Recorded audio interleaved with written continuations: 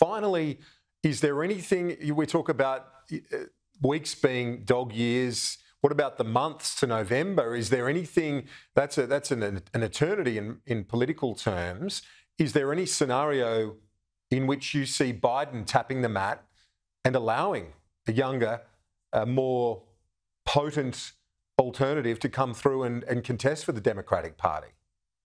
It seems hard to believe we're going to go through a rematch of two 80-year-old guys or two guys who are close to the age of 80 to be the commander-in-chief of the United States military and the leader of the free world for all intents and purposes. So that's why 7 in 10 Americans think this is not the rematch that anybody wants. It's not the sequel anybody wants to go see.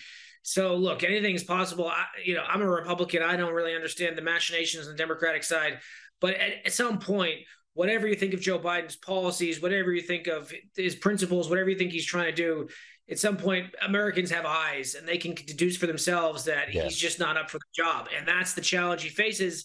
Father Time, Kieran's undefeated. And that's the thing that President Biden is grappling with right now, and his team has no good answers for. Undefeated indeed. Colin, great to chat. Appreciate it.